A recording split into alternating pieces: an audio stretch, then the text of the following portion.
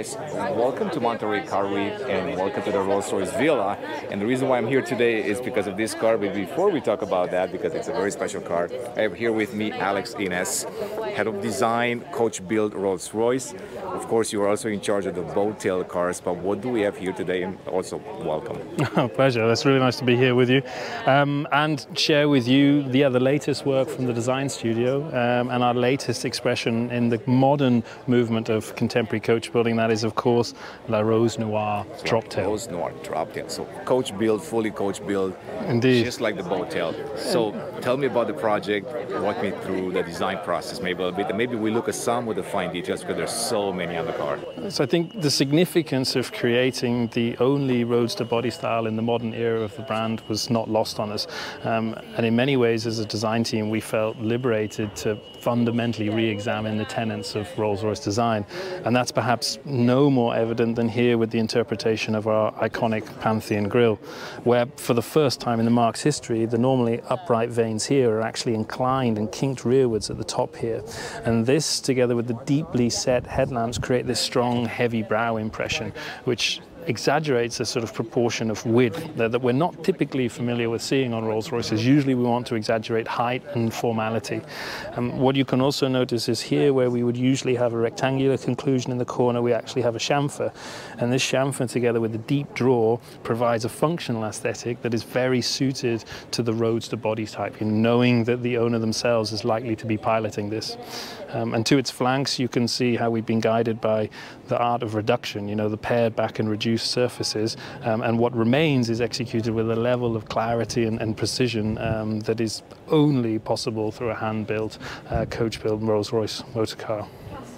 The lower area is, of course, serving a functional purpose by way of drawing air into the car, but we haven't left it untouched in terms of a canvas for decoration. And you see this large additively produced piece that incorporates 202 individually placed ingots that are then painted. Yeah, that are then painted in the same body color. Yeah, feel free. That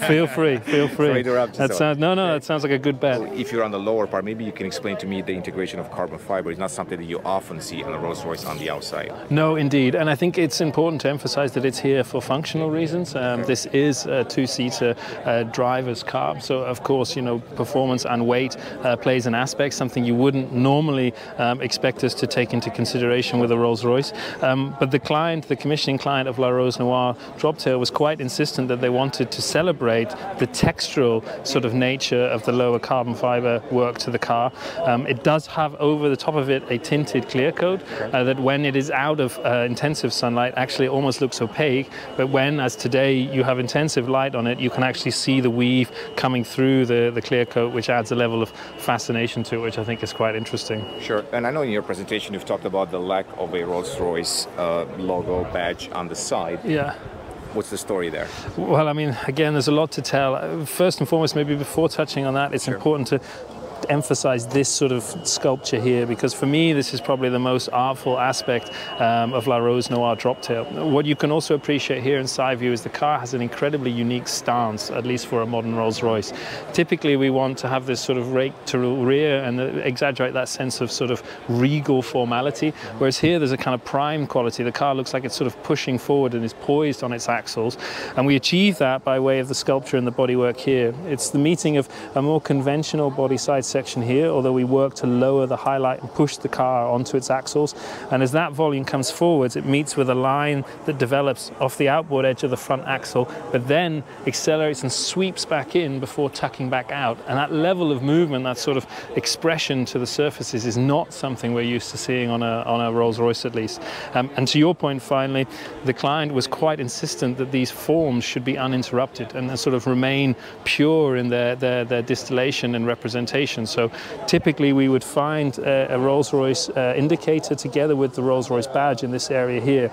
And step one was actually to integrate the indicator into the forward area of the door handle. But secondly, and perhaps more profoundly, was to take our conventional Rolls-Royce badge, deconstruct it visually, and then represent it here with this beautiful interlocking profile that's placed as an ingot element across atop the sail cow element, which visually denotes the car as a two-seater in side view. Understood it. All right, so if we move around, what we're going to see in the back? Here, I think we really touch on the unique personality. I mean, the first thing is, of course, the sort of strong feeling of expression and sculpture to the overall volumes. The Vantage is dominated by this transom surface, which is mimicking the construct of a yacht hull. So as a yacht hull would taper towards centerline, it's then truncated, and it's exactly the same treatment here, albeit applied in an automotive context, that helps to establish the width of the car in rear view. It also gives us an uninterrupted canvas for the placement of the tail lamps, that are highly contemporary here in their execution, but actually serve as a historical nod to early 1920s roadsters that also had these vertical tail lamp arrangements. Gotcha. And what about the interior design? Gosh, there's a lot to point out on the interior, but one thing, as you touched on here, is to really emphasize this rear deck area, because there is a particular, I think, point of fascination for us related to the Droptail name, that we wanted to achieve a dramatically low dropping rear to the car, and we didn't want to have anything as uncouth as a sort of wing, knowing that this is a high performance car. There are certain demands aerodynamically on this rear area, so we actually worked hand in hand with the aerodynamicists to sculpt this rear profile area and introduce this void section that helps to accelerate airflow across this surface, and in turn provide the downforce that's needed over the rear axles when it's traveling at speed. But in turn, the client then, knowing this sort of aft deck area serves as a potential canvas to also help bring some of the personality and particularly this abstract depiction of roses from the interior out onto the rear area, but to execute it with an entirely different technological finish to that you find on the interior. Very interesting. And what about this particular design there? What's the meaning there? Petals? Yes, so the client, I mean, as you know, the whole design is informed by the Black Baccara rose, which is native to France. It's a point of affection for the commissioning family, and for us as a creative team, it was also a point of fascination, not just in terms of its hue and texture, which is of course to inform the overall palette, but particularly the depiction of the roses themselves. Here the client was quite insistent that they wished to have something that gave the impression of rose petals floating through the interior, but not in a literal sense, and to bring together an achingly modern craft aesthetic and execution together with the age-old tried techniques. So this is actually a parquetry application that covers the entirety of the interior. It's made up of 1,603 individually cut, sanded and placed pieces of black sycamore that again was sourced in France, playing on the French heritage of the car itself. And as you can see here, not only is it beautiful, it helps to sort of emulate and exaggerate the surfacing and the form of the interior space as we find it here. Very interesting. And at the same time, there is a very visually pleasant, I would say, interior design, because you have this combination of classy but also digital in many ways. Was that something that the client really wanted? I would say that was a shared ambition between both us and the commissioning clients, in the sense that we wanted to create a design that was entirely timeless. So here to carefully balance the demands that we have with it being a modern motor car, technologically, the assistances that you need and the functionality that you need, but to major on celebrating materials and celebrating craft. So that's why you see this pared back and reduced form language to the interior that allows the materials to really be celebrated. You know, the three key elements: the shoreline that encircles the occupants and provides this sculpture behind the seats, the elliptical floating plinth in the center, and of course the clarity and the precision that comes with the visual representation of the instrument panel itself. So somehow a meeting of the client's two great passions in life. The first, of course, Rolls-Royce motor cars, but secondly, their appreciation of fine watchmaking.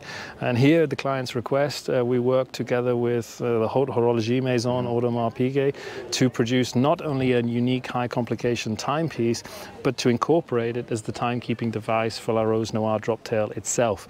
The client wished to remove it from their wrist and be able to place it in this holding mechanism that then allows the timepiece to retreat back into the fascia of the car, and as I say, become the timekeeping device for the car itself. It's an extraordinarily beautiful piece of engineering and craft. Gotcha. So how long does it take to do a project like this? So We talk openly that this project, as you see it here, La Noire Droptail, was over 4 years of work.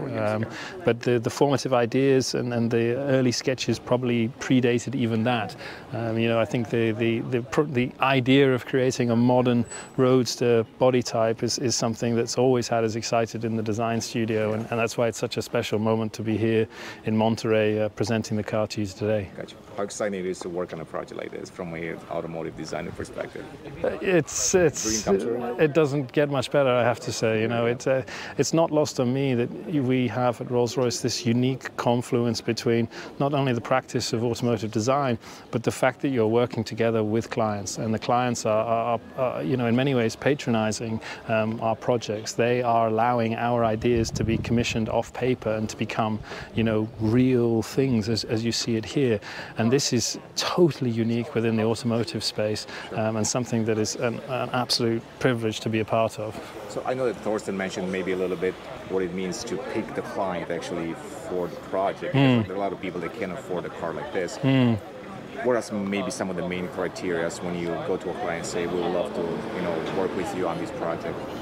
Well, it wouldn't really be my core. Yours, I mean, yeah, but like as a company, maybe. Yeah, I mean, of course, I think the main thing is that we look for the right understanding and sensitivity for the brand.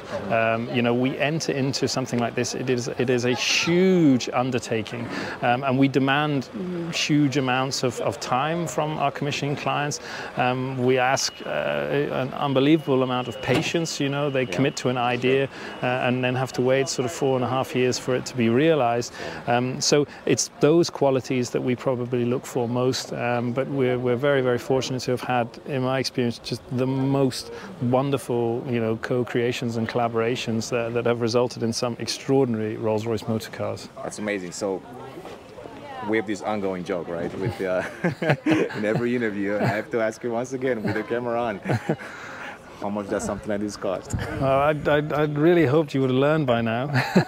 There is no price to put on it? I'm very sorry, but a humble designer can't help you with the financials, I'm afraid. I got to try next time once again. Yeah. Right? There's 3 more coming, so maybe you can try. One, then we can put a price on it. Yeah, you can definitely keep trying. But no, I mean, for me, what characterizes these cars is so much more than simply the price tag that represents them. You know, these are significant moments in not just the modern era of the marque, but, you know, the marque as a whole. You know, this is where we somehow immortalize the pursuits and the passions of our clients as part of, you know, our ongoing, you know, portfolio, and that is remarkable, really.